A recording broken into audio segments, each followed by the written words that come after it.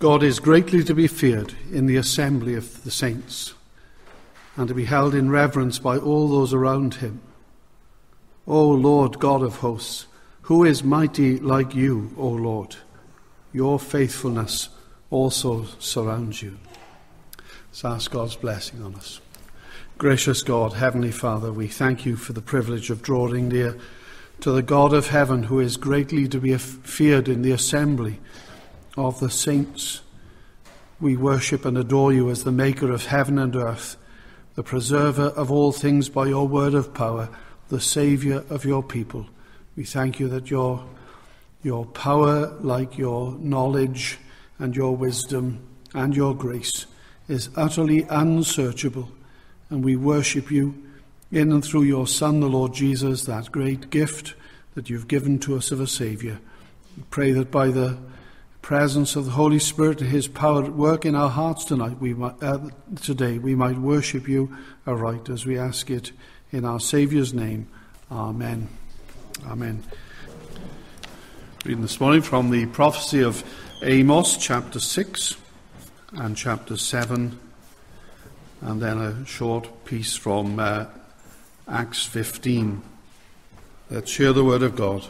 Woe to you who are at ease in Zion and trust in Mount Samaria, notable persons in the chief nation to whom the house of Israel comes. Go over to Calneh and see, and from there go to Hamath the great, then go down to Gath of the Philistines. Are you better than these kingdoms, or is their territory greater than your territory? Woe to you who put far off the day of doom, who cause the seat of violence to come near, who lie on beds of ivory, stretch out on your couches, eat lambs from the flock and calves from the midst of the stall, who sing idly to the sound of stringed instruments and invent for yourselves musical instruments like David, who drink wine from bowls and anoint yourself with the best ointments, but are not grieved for the affliction of Joseph. Therefore they shall now go captive as the first of the captives, and those who recline at banquets shall be removed. The Lord God has sworn by himself. The Lord God of hosts says, I abhor the pride of Jacob and hate his palaces. Therefore I will deliver up the city and all that is in it. Then it shall come to pass that if 10 men remain in one house, they shall die. And when a relative of the dead with one who will burn the bodies picks up the bodies to take them outside of the house, he will say to the one inside the house, are there any more with you? Then someone will say, none. And he will say, hold your tongue, for we dare not mention the name of the Lord. For behold, the Lord gives a command. He will break the great house into bits and the little house into pieces. Do horses run on rocks? Does one plough there with oxen? Yet you have turned justice into gall, and the fruit of righteousness into wormwood. You who rejoice over Lo-debar, who say, have we not taken Calneh for ourselves by our own strength? But behold, I will raise up a nation against you, O house of Israel, says the Lord God of hosts, and they will afflict you from the entrance of Hamath to the valley of Arabah. Thus the Lord God showed me, behold, he formed locust swarms at the beginning of the late crop. Indeed, it was the late crop after the king's mowings. And so it was, when they had finished eating the grass of the land, that I said, O Lord, forgive, I pray, all that Jacob may stand, for he is small. So the Lord relented concerning this. It shall not be, said the Lord. Thus the Lord God showed me, behold, the Lord God called for conflict by fire, and it consumed the great deep and devoured the territory. Then I said, O Lord God, cease, I pray. Oh, that Jacob may stand, for he is small. So the Lord relented concerning this. This also shall not be, said the Lord. Thus he showed me. Behold, the Lord stood on a wall made with a plumb line in his hand. And the Lord said to me, Amos, what do you see? And I said, a plumb line. Then the Lord said, behold, I am setting a plumb line in the midst of my people Israel. I will not pass by them any more. The high places of Isaac shall be desolate, and the sanctuaries of Israel shall be laid waste. I will rise with the sword against the house of Jeroboam. Then Amaziah the priest of Bethel said to Jeroboam king of Israel, saying, Amos has conspired against you in the midst of the house of Israel. The land is not able to bear his words, for thus Amos has said, Jeroboam shall die by the sword, and Israel shall surely be led away captive from their own land. Then Amaziah said to Amos, go, you seer, flee to the land of Judah, there eat bread, and there prophesy, but never again prophesy at Bethel, for it is the king's sanctuary, and it is the royal residence. Then Amos answered and said to Amaziah, I was no prophet, nor was I the son of a prophet, but I was a sheep breeder and a tender of sycamore fruit. Then the Lord took me as I followed the flock, and the Lord said to me, go prophesy to my people Israel. Now therefore hear the word of the Lord. You say, do not prophesy against Israel, and do not spout against the house of Isaac. Therefore thus says the Lord, your wife shall be a harlot in the city, your sons and daughters shall fall by the sword, and your land shall be divided by survey line. You shall die in a defiled land, and Israel shall surely be led away captive from his own land. Chapter 9 and verse 11. On that day I will raise up the tabernacle of David which has fallen down, and repair its damages. I will raise up its ruins and rebuild it as in the days of old, that they may possess the remnant of Edom, and all the Gentiles who are called by my name, says the Lord who does this thing. Behold, the days are coming, says the Lord, when the plowman shall overtake the reaper, and the treader of grapes him who sows seed. The mountains shall drip with sweet wine, and all the hills shall flow with it. I will bring back the captives of my people Israel. They shall build the waste cities and inhabit them. They shall plant vineyards and drink wine from them. They shall also make gardens and eat fruit from them. I will plant them in their land, and no longer shall they be pulled up for the land from the land I have given them, says the Lord your God. And then in Acts in chapter 15, and from verse 6, this is the account of the council at Jerusalem, as people were discussing, or the church was discussing, the necessity of circumcision or not in the New Testament church. Now the apostles and elders came together to consider this matter, and when there had been much dispute, Peter rose and said to them, men and brethren, you know that a good while ago God chose among us that by my mouth the Gentiles should hear the word of the gospel and believe. So God, who knows the heart, acknowledged them by giving them the Holy Spirit, just as he did to us, and made no distinction between us and them, purifying their hearts by faith. Now therefore, why do you test God by putting a yoke on the neck of the disciples, which neither our fathers nor we were able to bear? But we believe that through the grace of the Lord Jesus Christ we shall be saved in the same manner as they. Then all the multitude kept silence and listened to Barnabas and Paul, declaring how many miracles and wonders God had worked through them among the Gentiles. And after they had become silent, James answered, saying, men and brethren, listen to me. Simon has declared how God at the first visited the Gentiles to take out of them a people for his name. And with this, the words of the prophets agree, just as it is written, after this I will return and rebuild the tabernacle of David, which has fallen down. I will rebuild its ruins, and I will set it up, so that the rest of mankind may seek the Lord, even the Gentiles who are called by my name, says the Lord who does all these things. Known to God from eternity are all his ways.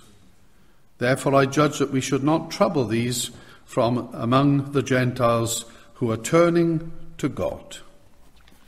Amen. May the Lord bless the reading of his word. Well, we turn again to Amos and to chapter 6. As you know, we're taking a sort of broad overview of the book in just a few sort of visits. As we've seen, this book is about the prophet Amos coming with the voice of God that he depicts as a roaring lion about to pounce on the people to whom these words are addressed.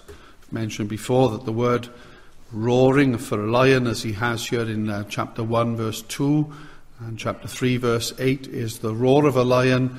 There's two words in Hebrew for that, and the one word that he uses is the roar of a lion as it pounces to destroy its prey. So it's a warning of impending judgment.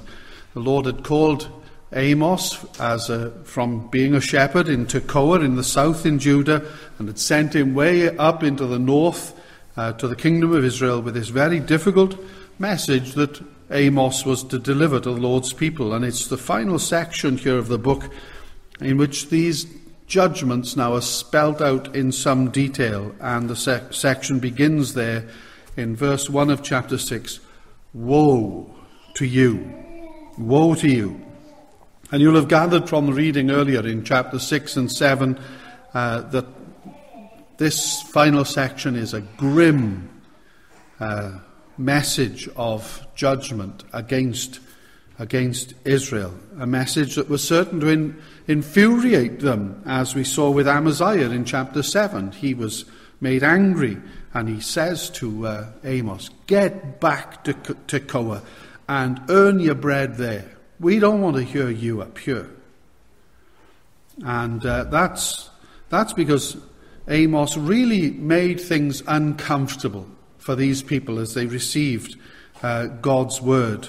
And his was a disturbing message, a message that challenged the people of God about their way of life, the way they were conducting themselves, and so they react strongly against his message. It disturbs us. It's not a comfortable thing, is it, to be confronted by the word of God when it challenges us. And Amos challenges us here, forcing us to think also in different ways about our lives in relation to God.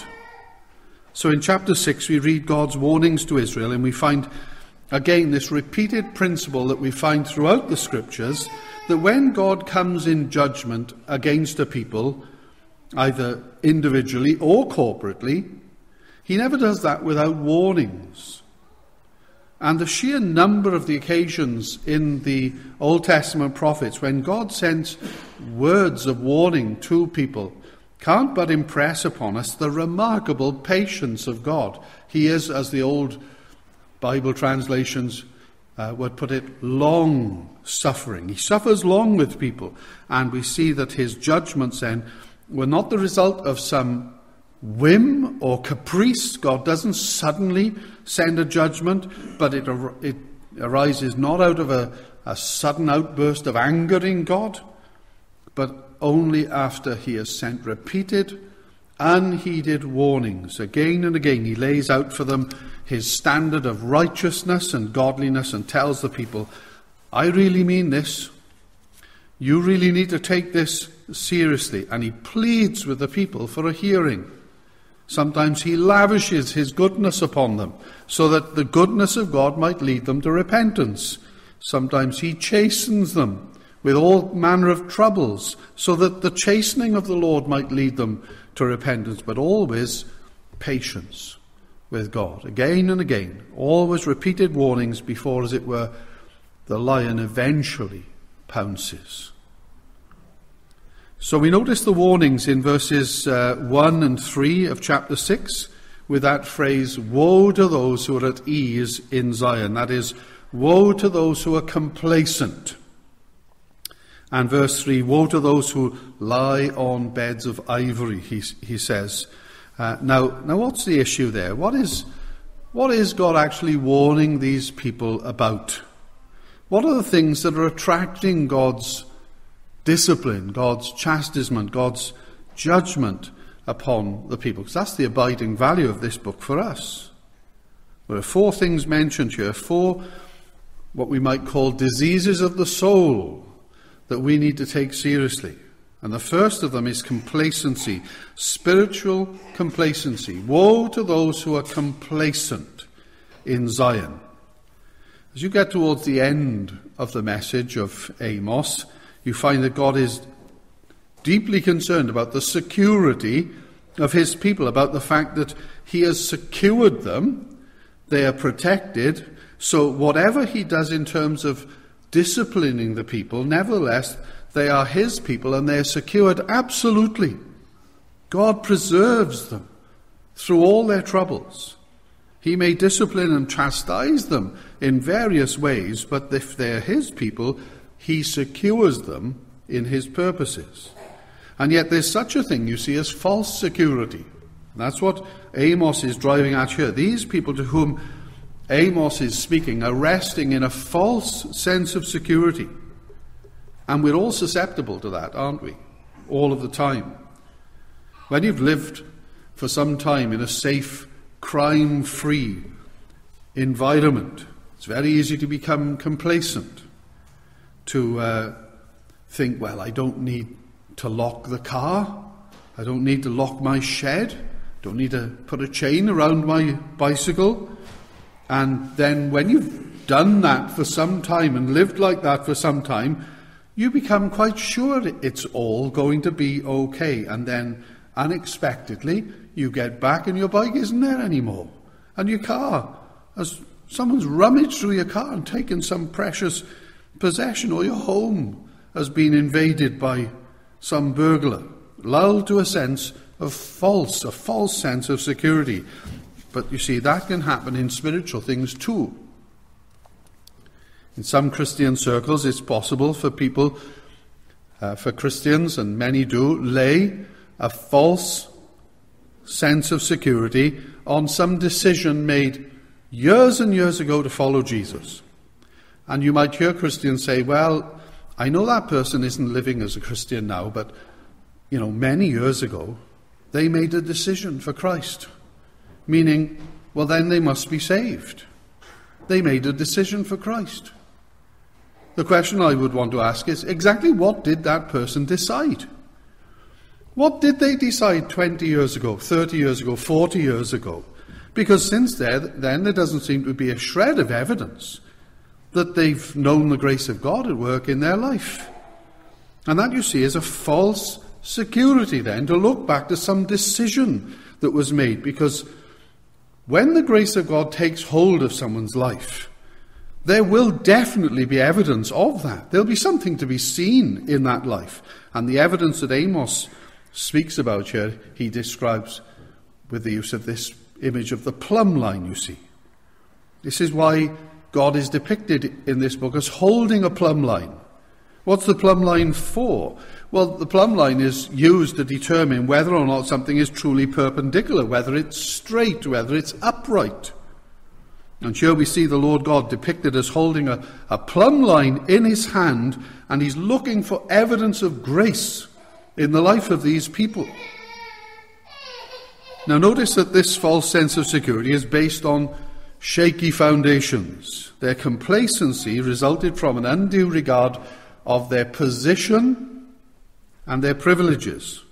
In verse 1 of chapter 6, woe to you who are at ease in Zion, that's their complacency, and trust in Mount Samaria, notable persons in the chief nation to whom the house of Israel comes. You could translate that, those which are named, you notable men, that's their position,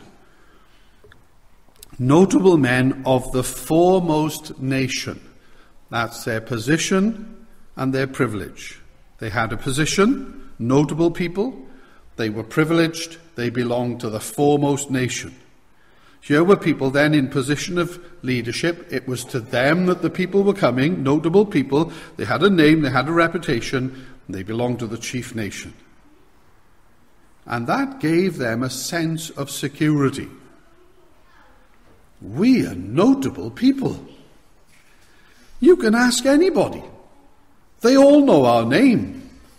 We have a position. We've got a reputation in the chief nation amongst the people of Israel. It's a perilous thing, though, you see, to put confidence and trust in position and in a reputation or some privilege that you enjoy as a Christian. That's a perilous thing to do. Position and privilege don't provide anyone with any kind of real security.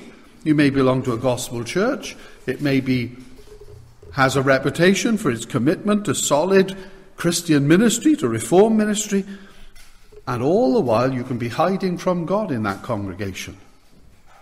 It's very easy for someone to do that. And here Israel laid claim to all kinds of privileges without recognizing and remembering that in God's mind, privilege always amounts to responsibility. So the question we must face is this, that if I have enjoyed real privileges as a Christian man, as a Christian woman, what have I done with them? What do I do with my privileges? Have I used those privileges to become the sort of person God would expect me to be, having enjoyed those privileges? Striking to notice the word Amos uses in verse 1, which in our translation is chief. Notable persons in the chief nation, here in the New King James Version, the word there is the word first. Notable persons in the first nation.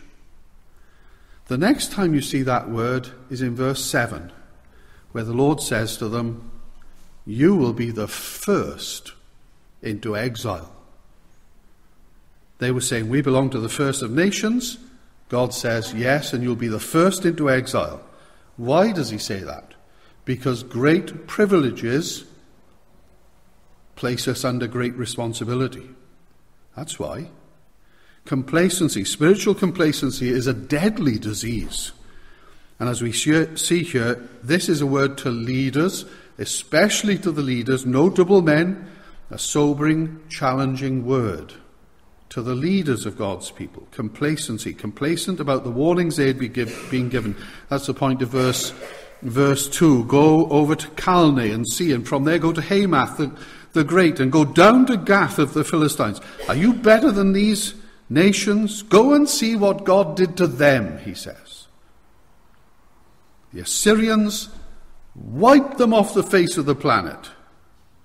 The Philistines, who had been the scourge of Israel for all those years, where were they now? What had God done to them? Well, he had sent Assyria, and he had just wiped them off the planet. It's very easy to become complacent, saying, learn the lessons of history, see what God has done. The second thing he warns about is procrastination. In verse 3, that phrase, you put far away from you the evil day, the day of doom. And that phrase there,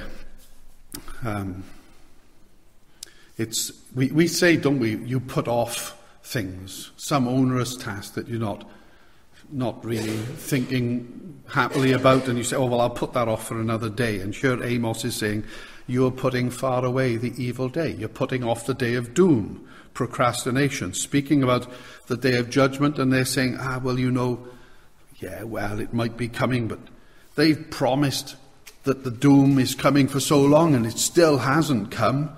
Peter writes about the same attitude, doesn't he, in his second epistle? People who are saying, well, where is this promised coming then?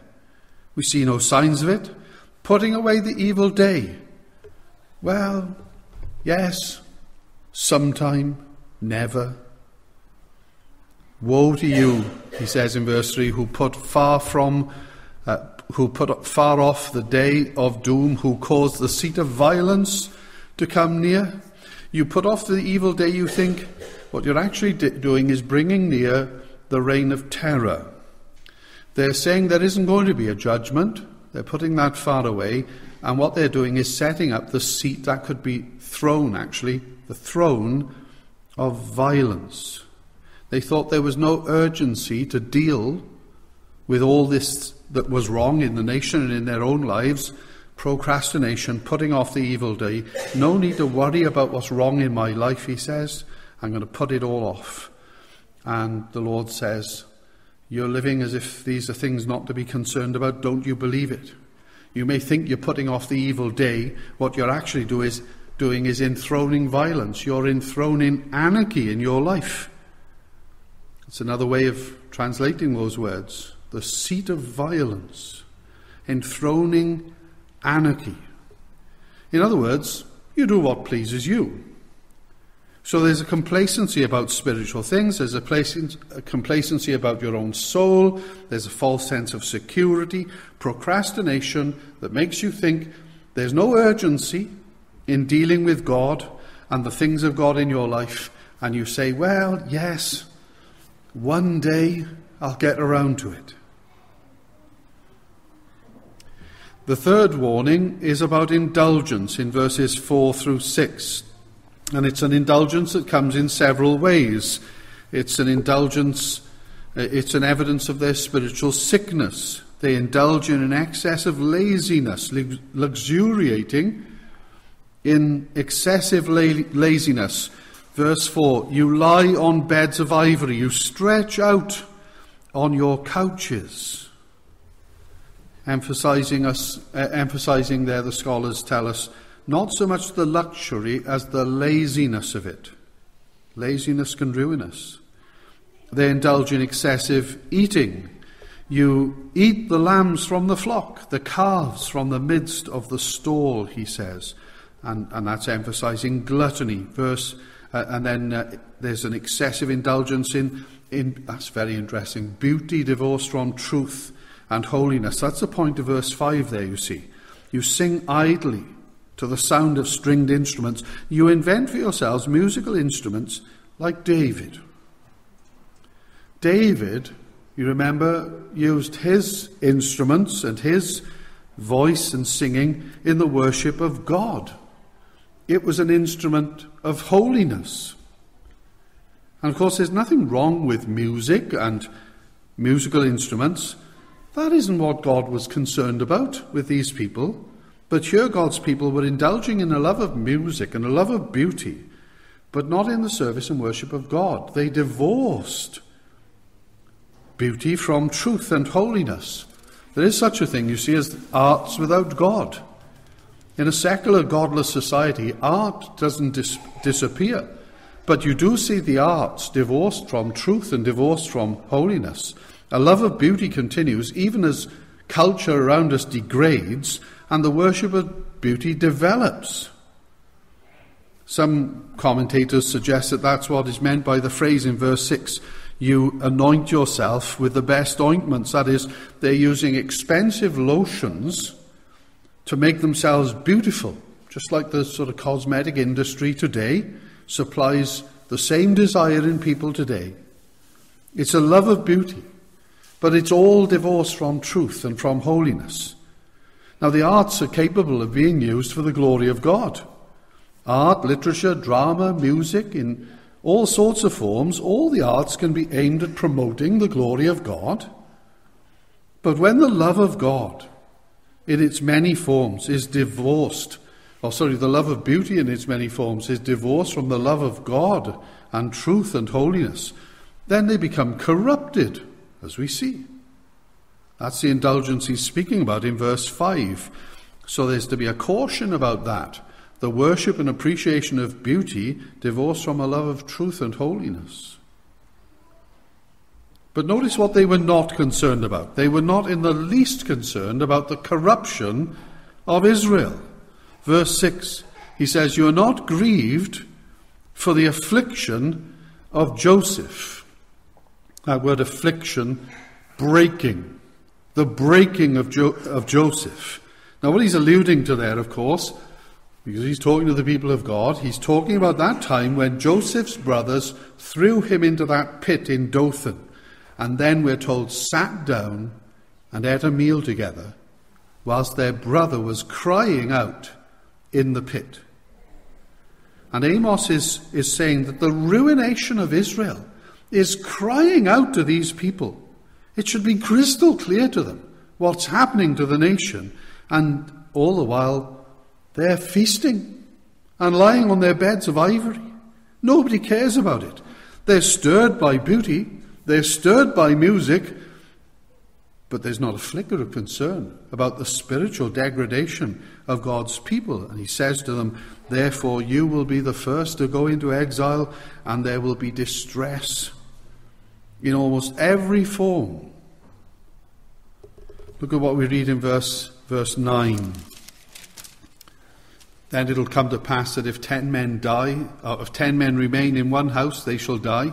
And when a relative of the dead, with one who will burn the bodies, picks up the bodies to take them out of the house, he will say to the one inside, is there any more with you? Then someone will say, none. And he'll say, hold your tongue, for we dare not mention the name of the Lord.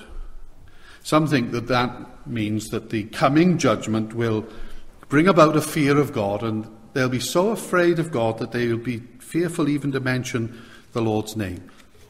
I'm not convinced of that myself. Seems far more likely that this is just another indication of the spiritual decline of the nation. As we saw last time in chapter 5, they were still holding religious festivals, but in everyday life they'd expunged the name of the Lord. Just as you know and have experienced in your workplace over the years, where you can talk about anything else, talk about anything, but you get the very clear message: hold your tongue. Don't mention the name of the Lord. Not here, elsewhere maybe, but not here. And we see in verse 9 and 10 that even when it comes to funerals and the disposal of the bodies, the Lord's name was not to be spoken. Doesn't that resonate today? Then there's a fourth thing, the fourth disease of the soul. He's warned them about their complacency, about their procrastination, about their life of indulgence, and now he speaks about the distortion of true values. That's what he's driving at in verse 12. Do horses run on rocks? Does one plough there with oxen? Well, of course you don't try to do that. How can you plough amongst rocks and boulders? You wouldn't try to do that, and yet the whole life of the people of God has been so distorted that they're behaving in a way that is contrary to nature and the natural order of things. He says there in verse 12, you've turned justice into gall. Justice has been turned into poison. The very idea of justice has become poisonous to them. They've turned the fruit of righteousness into wormwood. That is something bitter, something like vinegary, sour.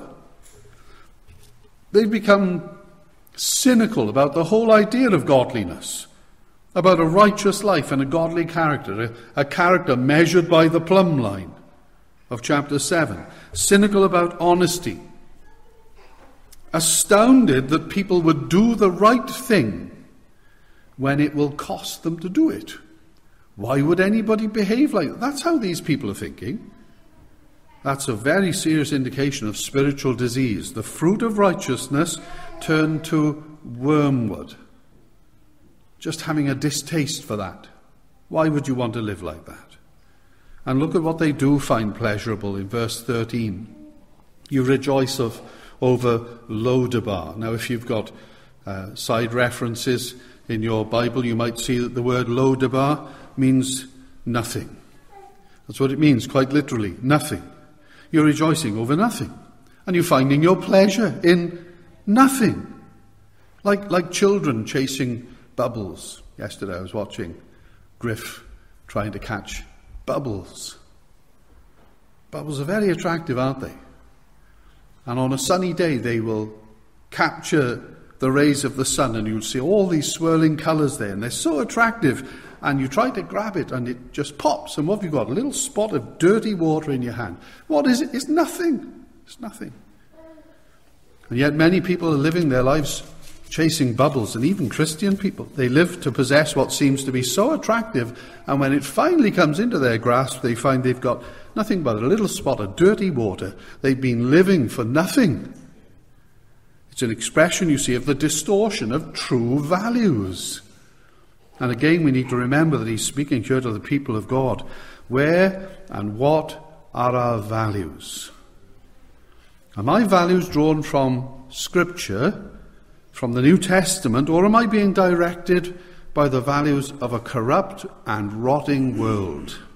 It's a very important matter and a very important question to put to myself. And for those reasons, the Lord says to them in verse 14, "Behold, I'll raise up a nation against you, O house of Israel, says the Lord of hosts, and they will afflict you from the entrance of Hamath to the valley of Arabah." And then follows 3 visions in chapter 7 that the Lord gives to Amos. The first is a vision of locusts in verses 1 to 3, and evidently that's a vision of coming judgment. And then there's a vision of judgment again in verses 4 through 6. It's a vision of fire. And in both cases, we're told in verse 3 and verse 6, the Lord relents. In both cases, it's a response to Amos's prayer. "Oh Lord, forgive, I pray. Oh, that Jacob may stand, for he is small." So the Lord relented concerning this, we read. And then the third vision in verses 7 through 9 of the plumb line. But on that occasion, Amos does not pray, and the Lord does not relent. And the plumb line is in God's hand, and he keeps it there amongst his people. Do you see in those verses how that divine mercy is married to the believing prayer of God's servants? Now, this is something that sometimes perplexes Christians, the idea of God relenting, or as the old Authorized Version has there, repenting. How can God be thought of repenting? Well, remember how Amos speaks to and of God in this book. Repeatedly, he uses the phrase, "the Lord God." "The Lord God showed me this. The Lord God showed me that." And then when he speaks to God, he says, "O Lord God." And that phrase, Lord God, is meaning sovereign Lord. Sovereign Lord, forgive. The sovereign Lord showed me. The sovereign Lord who wills and does whatever he pleases. The sovereign Lord who took Amos from anonymity in Tekoa in the south and used him in his purposes to accomplish his will and purpose through Amos's prayers and prophecy.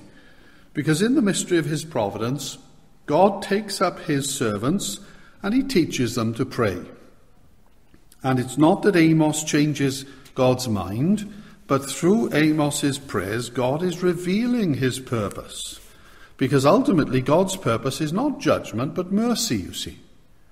That comes out at the end of chapter 9 in verse 14. Did you notice that in our reading? As you get to the end of the book, after all these words of judgment, the Lord says, "I will bring back the captives of my people Israel. They shall build the waste cities and inhabit them. They will plant vineyards and drink wine from them. They will also make gardens and eat fruit from them." Because his great purpose, you see, is not judgment, but blessing. The problem with Amos's generation is that they didn't want that blessing. They didn't want it. They weren't interested in it. And so often that's what's wrong with us. So often that can be characteristic of our lives. My life and yours. God longs to bless. He's told me the way of blessing and how to walk in his blessing, but I go my own way. And I expect him to bless me anyway. That's always the mark of an unconverted life, but can also be seen in the lives of God's people from time to time, disregarding God's word and yet expecting God's blessing. Well, God longs to bless, but he blesses in his way. So there's this mysterious connection between believing prayer and divine mercy, and this is why we cry to God to have mercy on our nation. And it's the secret of God's continuing mercy. And it's the secret then of God's restraining his judgment. Little prayer meetings, Maesycwmmer, Astrud Manach, Kevin Hengoid, Nelson, thousands of other little villages and towns and in our cities, gatherings, very often small gatherings of believers, pleading that God would restrain his judgment and have mercy. What's the point of praying, people ask, against the great issues of the day? When we see all the things that confront the nations of the world, what is the point of a handful of people gathering for prayer? Well, I'll tell you. It's because God acts in response to the prayers that he lays upon the hearts of his people. And if we could only see the reality of things in God's world and God's universe, we'd realize that the issues of the day are not settled in Washington or Moscow or Beijing, but in the courts of heaven and in response to prayer. Do we believe that? That's what God tells us. And if that's so, how ought that to affect our lives and our priorities in life? In chapter 8, he tells them again that he's going to judge. In verse 5, we read of people who are longing to make money.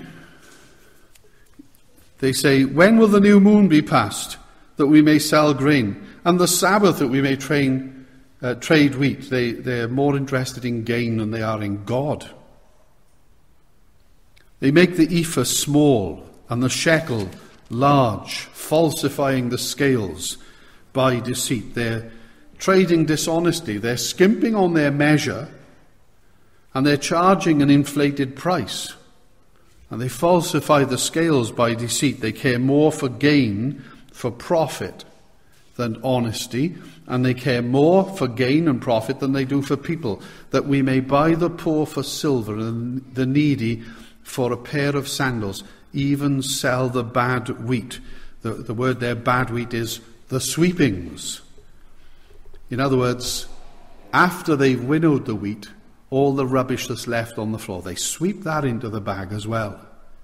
They care so much about the profit, so little about the people, that they'll sell them short, and they'll sell them rubbish, and they'll do it at an inflated price. In verse 10, he says, I will turn your feasts into mourning, all your songs into lamentations. I'll bring sackcloth on every waist, baldness on every head, and I'll make it like mourning for an only son, and its end like a bitter day. In other words, my judgments are going to come, and they're going to grieve. Behold, the days are coming, he says in verse 11, that I will send a famine on the land. Now, people are complaining about how difficult life is today. None of us would like a famine of bread and water, but he says not a famine of bread, not a thirst for water, but of hearing the words of the Lord. They'll wander from sea to sea and from north to east. They'll run to and fro, seeking the word of the Lord, but shall not find it. Now remember again, this is written to the people of God. This isn't a message to pagans. This is a message to God's people. And he says to them, as they've refused to value and treasure and receive the blessing of the word of God, he'll take it from them. And they'll end up wandering from place to place, looking for it, not able to find it. And there's a long description then of the demise of God's people under his judgment because they forsake the ways of God. And yet the prophecy closes wonderfully with that plea and an appeal. He speaks of a day when he's going to raise up the fallen tabernacle of David. That's a vivid picture, isn't it? Not like these pop-up tents. You pull them out of the bag now and suddenly, pow, they open up spring-loaded and they're standing in front of you. It's quite an amazing thing to see. He's talking about the old tents that we used to have with poles and guy lines, in which if the line broke, the whole thing would collapse. God says he's going to restore it. Verse 11, on that day I will raise up the tabernacle of David, which has fallen down, and repair its damages. I'll raise up its ruins and rebuild it as in the days of old. Verse 14, I will bring back the captives of my people Israel. They'll build the waste cities and inhabit them. They'll plant vineyards and drink wine from them. They'll also make gardens and eat fruit from them. You see, this is so typical of God, isn't it? The Lord's concern in our lives is not judgment, but mercy. He speaks to us severely. He brings warnings to us directly. But his concern is not to chasten, but to restore and to heal and to beautify and to transform his people until we reflect his glory. That's God's purpose. And here were God's people in an awful condition. They were in a terrible state. Years of neglect and decline had ruined them. But still God speaks of restoration, of healing and mercy. Do you fear that you've gone too far? God who created all out of nothing, God who brought beauty from chaos and disorder, can make something of your life still. Listening again to God's appeal, and I'll close with this from chapter 5. In chapter 5 and verse 5, listen to his appeal. Thus says the Lord to the house of Israel, seek me and live. Verse 6, seek the Lord and live. Verse 14, seek good and not evil, that you may live. So the Lord of hosts will be with you. Amen. The Lord bless his word to us. Let's pray. Our gracious God, our Heavenly Father, we thank you that still we may stand before you because we have a mediator in the person of your Son, the Lord Jesus Christ. And we bow before you and we bow before your word with thankfulness and praise. We thank you that your heart flows with a desire to bless us. And we pray, Lord, that you would come and do that you would help us by your grace to take you seriously, that you would so fill our vision with the sight of yourself and of your glory, and that you'd enable us to live for your glory, so that we might be marked as your people, amongst whom you're pleased to dwell. We ask it for Jesus' sake. Amen. Amen.